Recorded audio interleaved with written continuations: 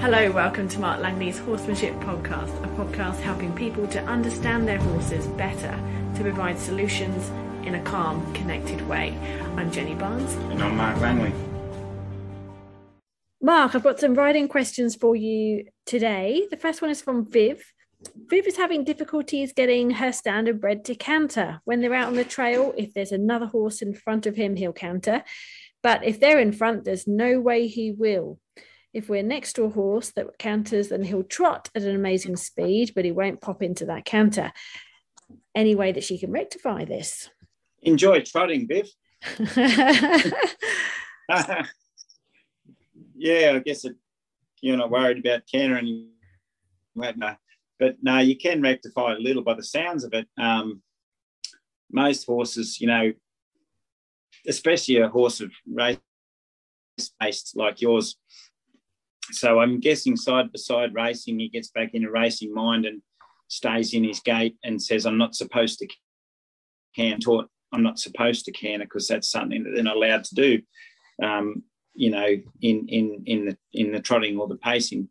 So there's obviously something in his mind that puts him in a race mentality. And trail riding is going to put everybody's going up a hill and up a track and going together. It's going to be more like a race mentality to him than when you're just working him on his own. So and there's certain situations there that will cause him want to stay.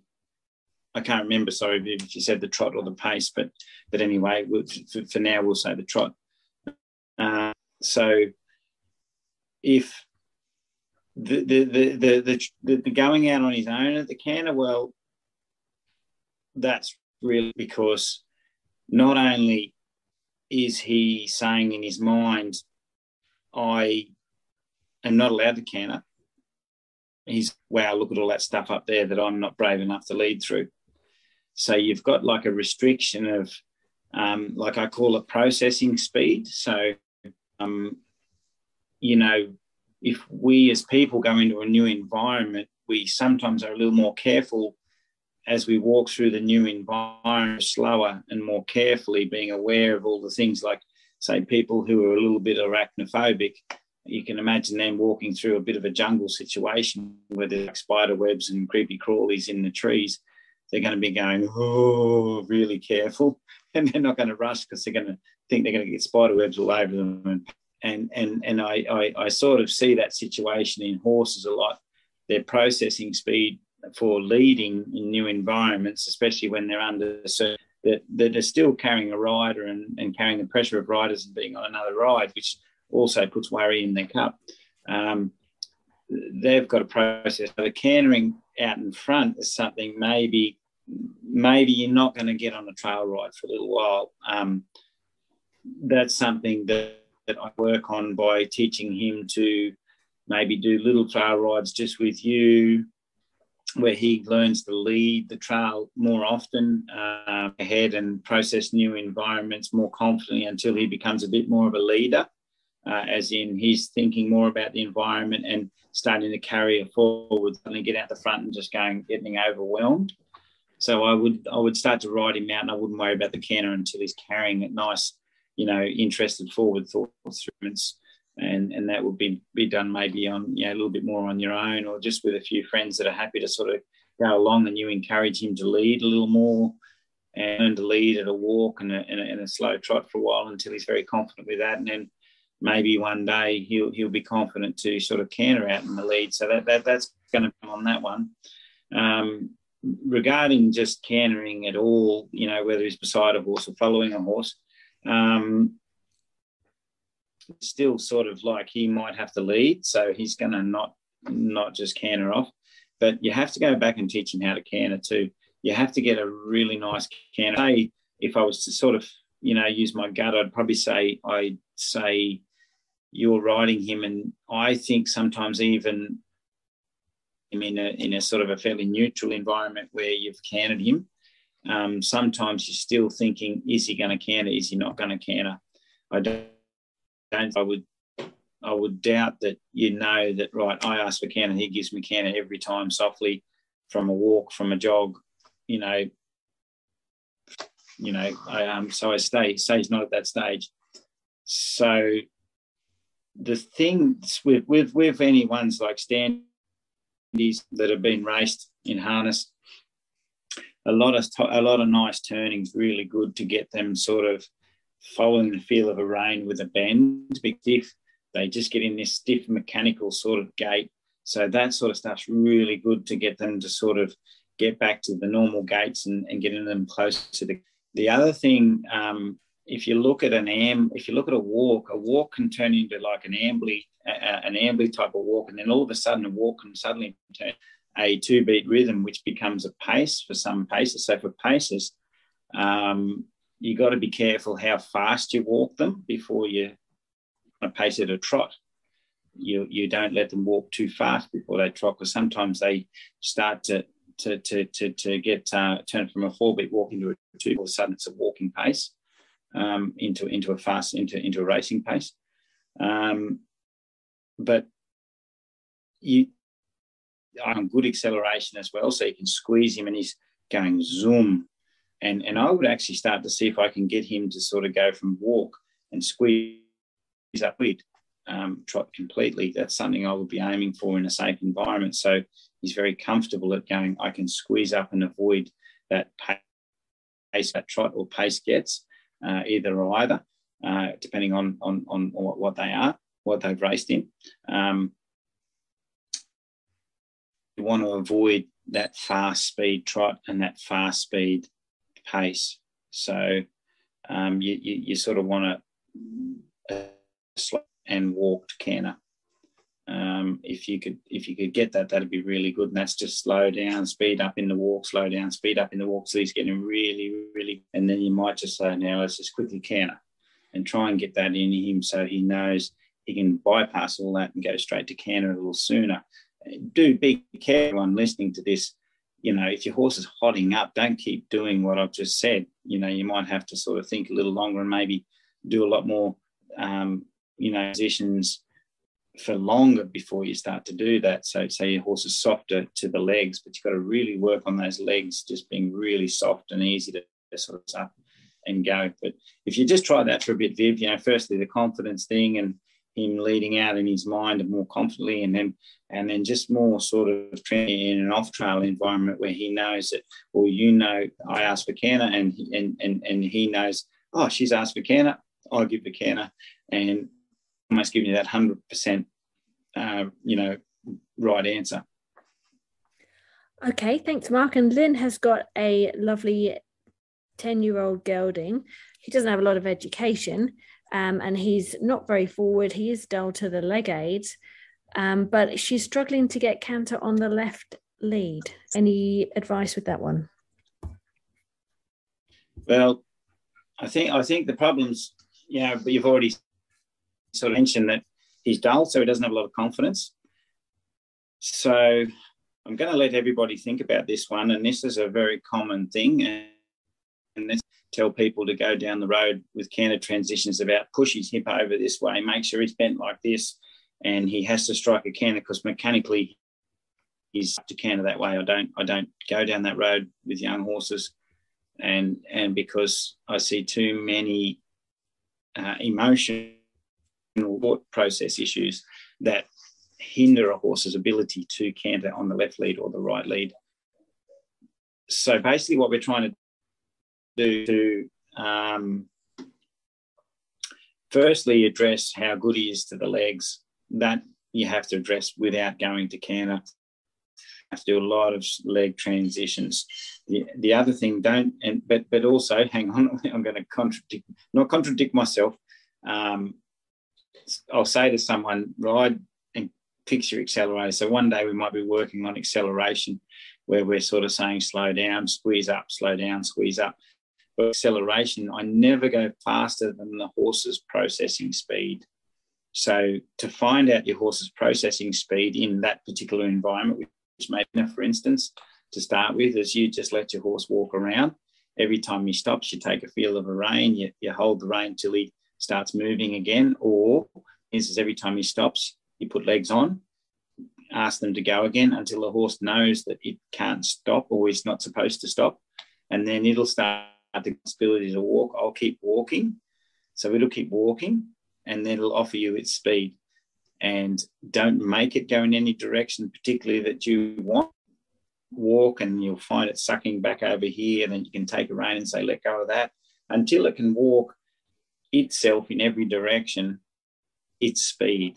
And by doing that experiment, what will happen is your horse will start to walk in all directions, and they'll start to walk a little faster. And then they start to flip their ears and think forward, because you're not on them pushing, steering, pushing all the time, interrupting. You're just letting them go. If they stop, you say go. If they turn off with a strong thought, you say let go of that, maybe turn over here. But you don't say turn and go in my go new direction. And then they just start to go in every direction nice and easily. And once they've done that, then you can start to say, now you're confident at thinking forward in this environment. I'm going to slow you down to the slowest walk till the horse nearly stalls. I call it, nearly stall your horse. I say, get it stalling. And stalling means it's just about to sort of stop from a walk, and then say, leg it up to the walk that it was offering you when it was happily and confident in that environment. So, then you would keep repeating that until you have a really nice, strong acceleration, quite bright, from the slow, nearly stalling speed to the horse's confident speed. It usually happens that the horse will give you more confident speed after that. But so you don't make a horse go faster than it's capable of, but you say, I would like very quickly from slow to what you are capable of, to get the accelerator really, really working really well. So once you've got that established, your acceleration's working better, your horse is confident, and then you work on, can you do the walk trot? So if the horse starts to offer you trot, you can get a walk trot, stand trot, and get nice quick accelerations when the horse gets nice and strong. And then you will start to go back to try and canter, where you can say walk, canter. Because when you try and make them go faster than their processing speed, all the worry is getting tipped in. And what happens if you're putting all that worry in and asking them to go, then 90% of the time the horse will always go to its confident focus eye, and it will be thinking through its more confident, or destinating through its more confident eye. And they'll always strike the same lead, which is the lead that's on the side that their most confident window eye is. So that's why you have to get them pretty soft and not worried about the legs, and not worried about the environment, before you start to think about what lead you. Basically what happens is you're picking up a left rein and going off to the left, and you ask for canter, the horse is going left, it thinks left, it canters left. If it's thinking right, it canters right. That's where we get them to sort of start to strike a canter lead that we've asked for, because they're thinking in that direction through the inside rein, because you've taught them to steer very well. They're comfortable with canter or moving forward with the leg into canter, so they don't worry about that, and they don't suddenly panic and go, I've got to run through my dominant eye. So then they'll start to strike. There is a lot of going back to foundation before you go to canter. If you just go, I'm just going to shape the horse up like this and bend it like this and push it, you might get a canter transition, but long run, the shelf life of the horse is not going to be long, because it'll just be kind of, more stress, faster than the processing speed. So, Mark, you've just kind of squashed what most people do out there. You're saying you can pick any canter lead just by asking a horse to go in that direction, knowing it's going to go in that direction. It's got nothing to do with where you put the legs. Got nothing to do with legs. That's where you put the horse's thoughts. Yeah. A horse will canter lead in the direction that it wants to go. That's the most common. Sometimes I when I was training a lot of young horses, and I had to get them cantering on both leads in a shorter amount of time that you'd like to if you were just taking on a horse that you bred yourself and you were just riding each day. So I would just make sure that I'd have if I wanted to left canter lead, I'd pick the horse's slightly chosen direction, and I'd ask to canter then. So when the horse is already had had a desire to go in that way. So I only ever asked for canter. I'd set the horse's desire up to be going in a certain direction. Then I'd ask for canter, knowing that it's. Very good. Okay, well, staying with the riding horses and getting them to go where you want them to go. Wendy has got a horse. She sent in a video of her Brumby, her wild horse Wilbur, and did a video review of it. She said it was really helpful. Thank you so much. She's been working a lot on unlocking him in the reins and steering with him and stopping, and it's all going really well. But in the last couple of weeks, though, 2 horses have now being attached to the yard. I think there's a yard that comes off the arena, and Wilbur, her horse, is completely drawn to them, especially one of the mares. He ends up planting himself right next to them, and she's unable to move him away unless she dismounts and walks him to the other side of the arena. Eventually they end up back down there again. She's tried using the rein, holding it really high and just waiting for him to move, but he shuffles around one step and won't move again.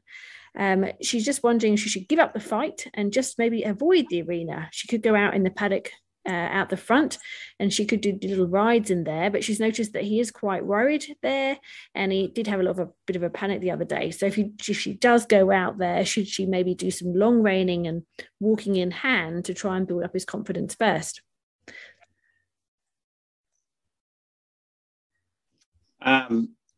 So it was okay to sort of break Wilbur's thought when before, but now there's a real reason for him to want his thoughts stronger. That's all, it's really what's happened. He's gone, I really like that horse, and he always had a strong thought. You can see what the video that I watched that I helped you with. He had strong thoughts, and he had a strong desire to be with his herd because he is a Brumby, and they're a very strong herd horse. So like all horses are herd horses, but some Brumbies I've found have a very strong homing. They're like got a dove based, or is it a pigeon? Dove, both homing pigeon. Pigeon. Yeah, they've got a homing pigeon mind all the time, and it's constantly, that little bird of their mind is more of a, So I think Harry Whitney talks about the little bird that's flying over their heads. That's like a horse's thoughts, and if that little bird starts to fly the coop, then it's your job to sort of say, "Hey, little bird, come back." But I think some homing pigeon is their little bird and just goes shoof, off it goes.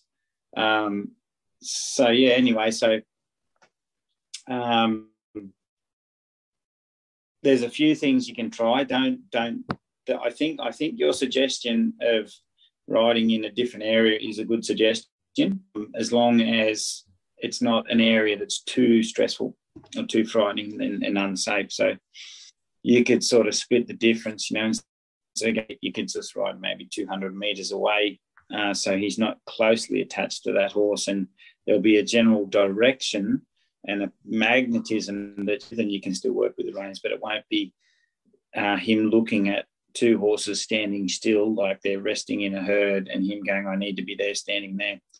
You could maybe work him a little bit away using the same principles that I showed you, of using the reins to get him to let go of those strong thoughts. You have to try and push him where you want him to go, and try that. The other thing is, if you are close to him and he's sticking to that horse quite a lot, you could just start to be a little bit more clearer at the let go. So try a few other things. The things that I'd try is, if he gets stuck, just, I call it the 2-second rule. I don't want the horse's feet still for more than 2 seconds. So basically, if he's if that one rein and holding him is not doing anything, then just back him up for a while, teach him how to back up. Don't worry about, and this is the other thing, it's your mindset is so. I see people start to doubt their horse's next decision and start to get a little bit low during a lesson. I see them rise and fall the time. As they get a bit of a high, as the horse does something, and then all of a sudden the horse doesn't do something, they get a bit of a low. And I say to them, you're in the future. You're worried about the horse that you want your horse to do. So if your horse is really stuck with another horse, Don't think about, I want the horse to leave this other horse. Don't think about that at all. Go, oh, geez, I'd like this horse to back up a little softer. Gee, he's got a heavy step right there. I might have to work on that. So I'm going to work it and just get, oh, thanks for the soft step. Good. Now, what can I work on now? Okay, geez, you're heavy in that rein. I might just hold it in a way that gets you to take a step lightly and hone in on the individual questions that you're asking, not the future that you want your horse to be in, which is leaving that horse. And then you'll hone more in on the individuals of the braces that he's offering you when he's stuck at that other horse. And as I said, be a bit more creative. Maybe trail back up in there, maybe a hindquarter rein, and say, I want you to release that hindquarter and move your hindquarter. Thank you. And then you just keep him in there saying, well, we don't have 2 seconds to hold your feet still. So working on soft back step or maybe a soft hindquarter yield. And I'm not trying to say make life hard there and easy somewhere else. You're just saying, I'm only working on these things that we need to fix. And then all of a sudden he'll let go brace and that stuckness that's in his body and mind, and he'll offer you some soft movements. And when he does, soon enough, you might be leading him off in that new direction and taking him. But you could maybe do that at a bit of a distance, like 100 or 2 meters, 100 or 200 meters away, that may be just enough to help him not have that sticky feeling. So he's only half sticky. And then you might have a better response until more and more he starts to follow your feel opposed to get stuck there. Because, the path of most resistance was when he was stuck there, not the path of least resistance. So he'll start to figure it out. But yeah, try and just put that in there. Okay, thanks, Mark. And the next question is from Sarah. She has a 7-year-old gelding who's a really sweet and willing horse. He hasn't, however, despite all the riding training that he's had, so he can do sliding stops, side passes, he can twist his head sideways and almost past your leg. He will do whatever he's asked to do, but doesn't have a solid foundation training, and she feels doesn't really understand the reins at all. So she wants to start all over again with him and has been watching your videos on anxious horses. She's wondering, should she start concentrating on the beginner level groundwork for the next few weeks and not ride him? Or should she just combine the groundwork with short rides in the round yard to introduce the introduction reining exercises that you do? She's bringing him to the Perth Clinic later this year in July. Yes. Okay. Sounds like most common Western trained horses that I meet these days, and I'm not having a go at Western training or people who want to do Western riding or reining or anything like that. There is a sort of common thing in that sort of style of riding that yield off legs, bend to reins, yield off legs, bend to reins, and it's just it's a move off pressure, move away from pressure, move away from pressure, and not a lot of focus on move towards your thoughts and feel good about the movement and what you're doing. So horses get stuck and they do carry anxiety for a long time, though they're trying to be very obedient. They're actually constantly not able to get their own anxiety out because they're constantly thinking about the pressure that they've got to move off opposed to even what they're doing and the environment that they're in. So it is hard for them. And the unfortunate thing is, like, I know this sounds a bit like odd, but I've had ex-race horses that are easier to get back in balance, and sometimes an ex-performance horse that's competed in competition and done okay in it. Or sense that it got prizes and won competitions because one horse was still leaning on the pressure and still fighting. One was so obedient that it didn't want to make a mistake, so it tried so hard to avoid pressure, so it wouldn't get. So the horse that was still leaning was still going, oh, I don't understand this, but the other one was going, I understand this. And if you change things, it's a little harder for them to come out of that. It takes a little longer. So you're right in thinking that maybe you should go back to some groundwork, because some of them you have to do lots of different little exercises in your leading on the ground that help them balance again.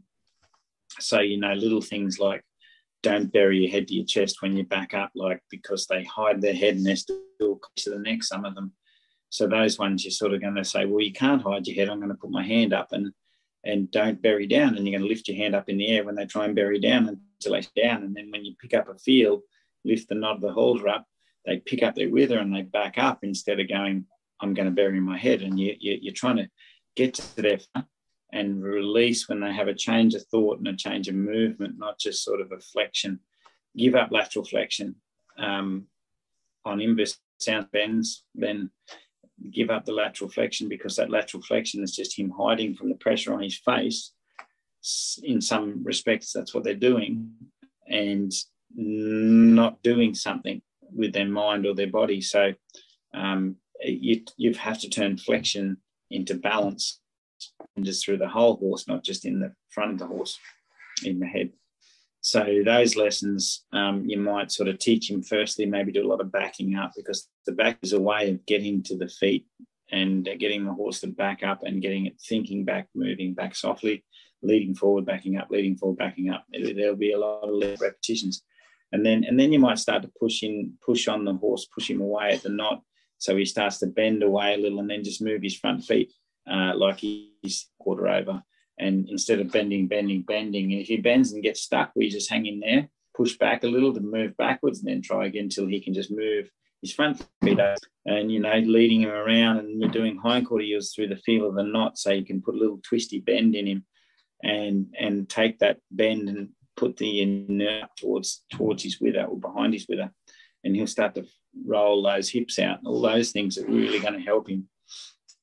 And then when you get back, treat the reins as a tool of leading, and maybe start him in a halter again instead of a bit or something like that, just so there's a different tool that you're riding him in, and lead over here, lead backwards, and get him really good at leading into the reins. And then once they sort of done that, and then the other thing is that's the leading part of it, and getting him to move through the feel until he's thinking with the feel of a rein, like he's going in the direction of the rein.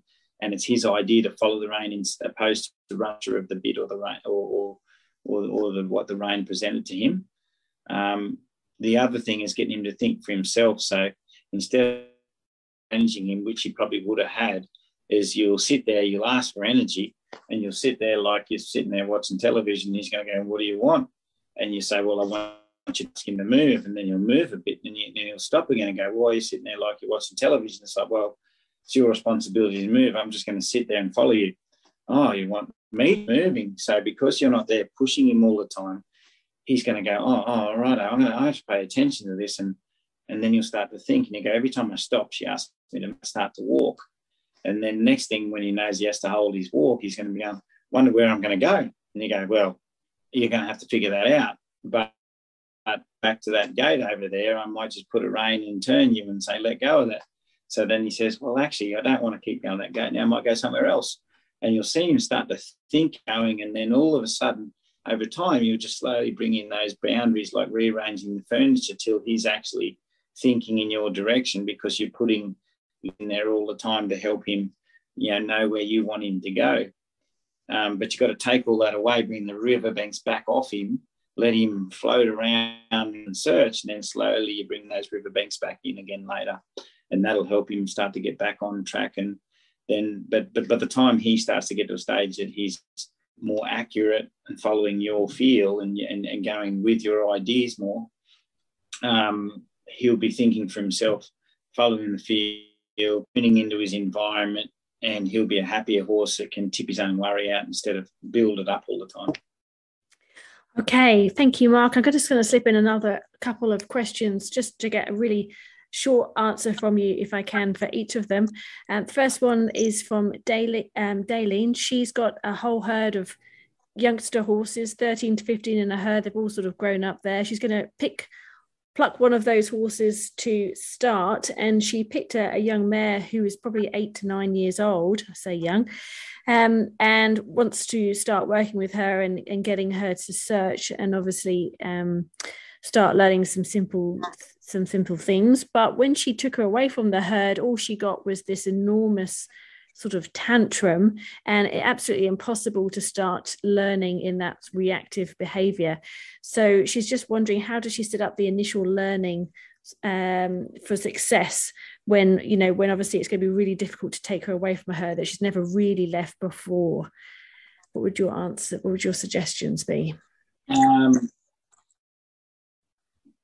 Bring the mountain to Muhammad. So take the herd to where you're going to work it. I know herd is bothered, then you don't want the herd to bother you when you're working with her, but you might be able to find a fence line that you can just work the fence line of the herd, and then the next day you might work in the herd, and when she's a bit more confident you could sort of just show those horses you don't want them in, and just wait, I don't want you here, and they'll just maybe not come into your space. But maybe before that you would maybe get all the horses into that is close to the working area where you're going to work, so they're not far away, so they're just over there.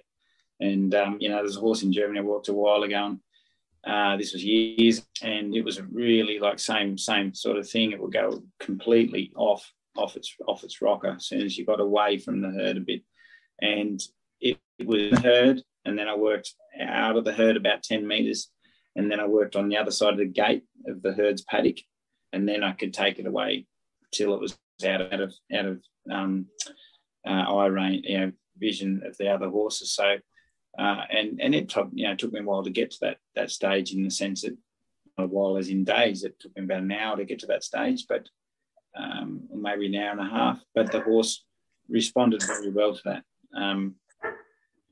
Graded exposure, working close to the herd and slowly bring it away from the herd. And if you're having trouble with the herd being around you all the time, set an hour in the paddock, you can just fence on the other side, and that might help you out. Wonderful. And the next question is from Sarah, the last one for today. She has an unbroken Andalusian mare, 3.5 years old, and she's not sort of wanting to start her or anything, but she's just wanting to make her feel really comfortable. They've come a long way in establishing mutual respect. She literally used to run over her, but they are struggling now with one particular hurdle. She squeals and tries to kick her when she touches her on the stomach, mainly that girth area, whether that be with her hands, a brush, even her barefoot trimmer accidentally touched there, which is, not really avoidable. And that was despite him being really patient and careful with her. The vet has ruled out ulcers. Have you got any suggestions on how she can help her feel okay being touched there? Yeah, training is offering an alternative. You hear me say that a lot. But how I work into that position, so I would actually have a tendency to get her to lead in, so in a way that she kind of leads around me, and then I'm standing still, and she just gently leads by up to my hand, not me coming in and touching. Something I do to horses that are quite sensitive. I get them to come into the touch, opposed to me going up to them and touch them, so they follow a feel. So an example would be, I'm leading a horse around, and I just gently lead it, and it snips out to my hand. Instead of me walking up to the horse and putting my hand out, I get it to follow a feel. So the reason you feel all the time, it offers a horse a pathway and alternative, which also gives you a bit more powerful distraction later on.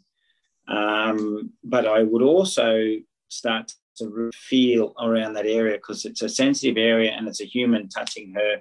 So another animal touching that area, she squeals. So I would touch her with an object at a distance to see what she's like with a dead object, like a stick or something like that, but not a stick with a rag or something, soft rag on it. But she'd inclined to put a little belly rope on, and you just slightly just flick it over her back. You don't have to even touch her to put it on. You can just flick it over her back, and you have to be very quiet with, and you just, as that rope's flipped over her back, you just walk her across a little, because it's a long rope, and it'll just hang on the ground, and you just walk her away enough to be able to pick up the rope off the ground, and you'll have a rope around her belly.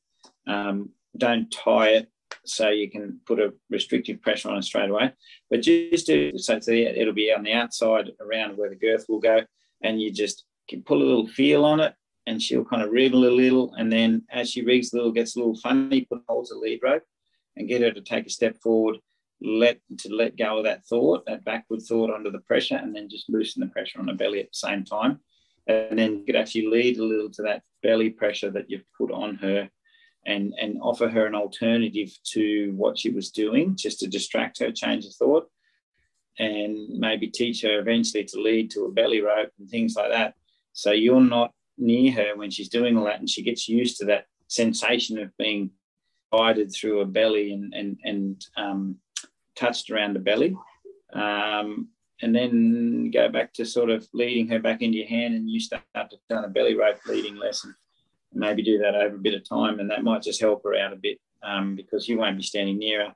She might see it as a different sort of thing and maybe a little differently.